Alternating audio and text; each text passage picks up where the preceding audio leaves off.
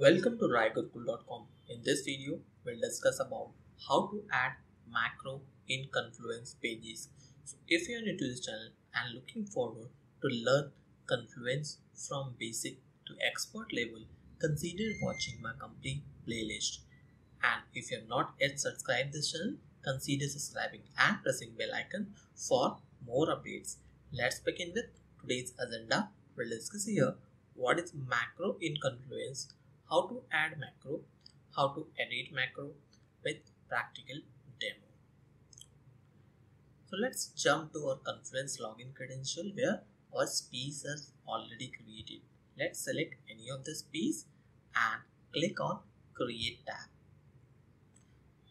So before proceeding directly with the creation of macro, let's understand what is macro. Macro are how you supercharge your Confluence pages.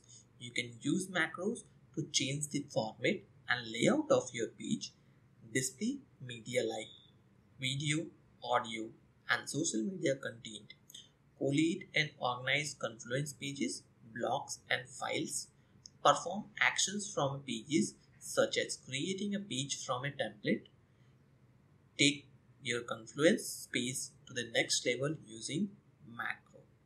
So we'll see here which all macros are available. There are too many macros. I think it's more than 50 macros are already there, and some of the products are already building, or some of the macros are already in pipeline or in the progress of creations. So let me take out some names like anchor macro, attachment macro, blog post macro, change history macro, chart macro, cheese macro, experts macro, expand macro, favorite pages macro, gadget macro. So there are too many macros are available, but let's create some of them here.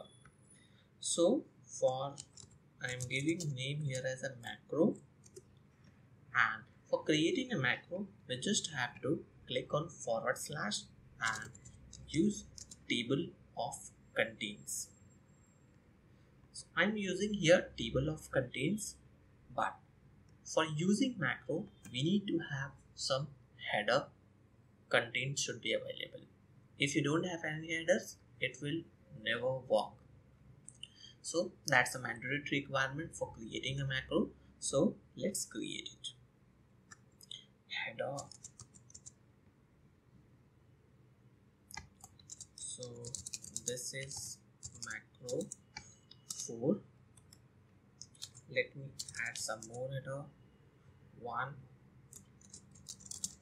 This is macro 1.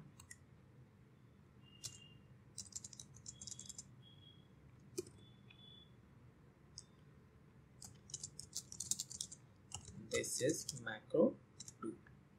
Now let's use this macro or post creating the table of content, just publish the content.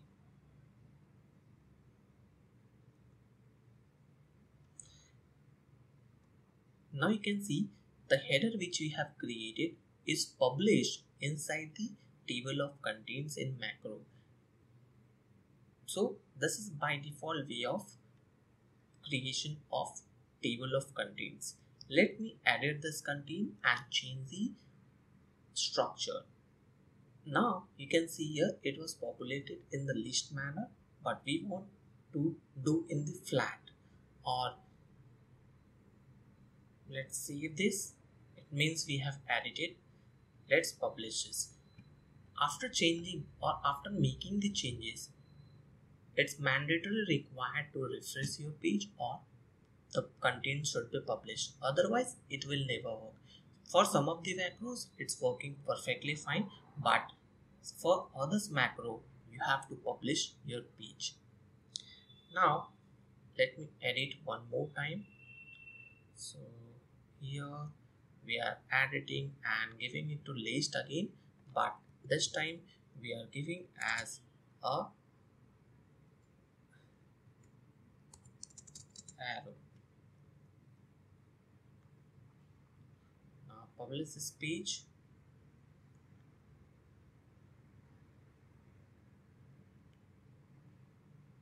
It will not work because arrow is not a part of any list. Let's give the square or square.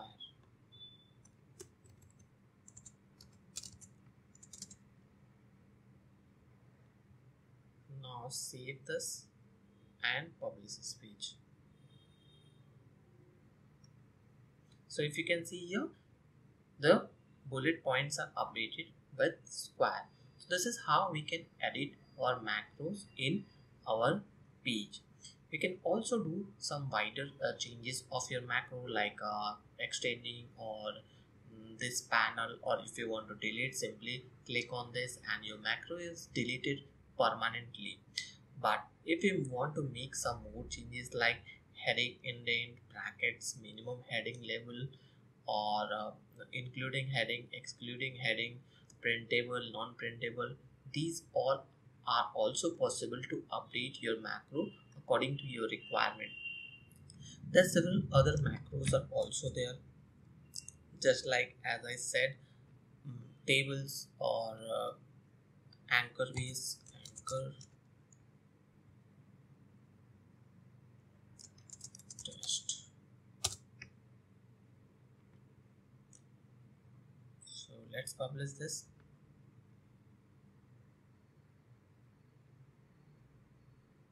Now you can see anchor is implemented and this content is shifted here, and you can see here copy link to the heading. So these all are anchors which is added here. So this is all about macro in Confluence pages. Hope you liked it. If you really enjoyed this session, consider subscribing and pressing bell icon for more updates. Thank you for watching.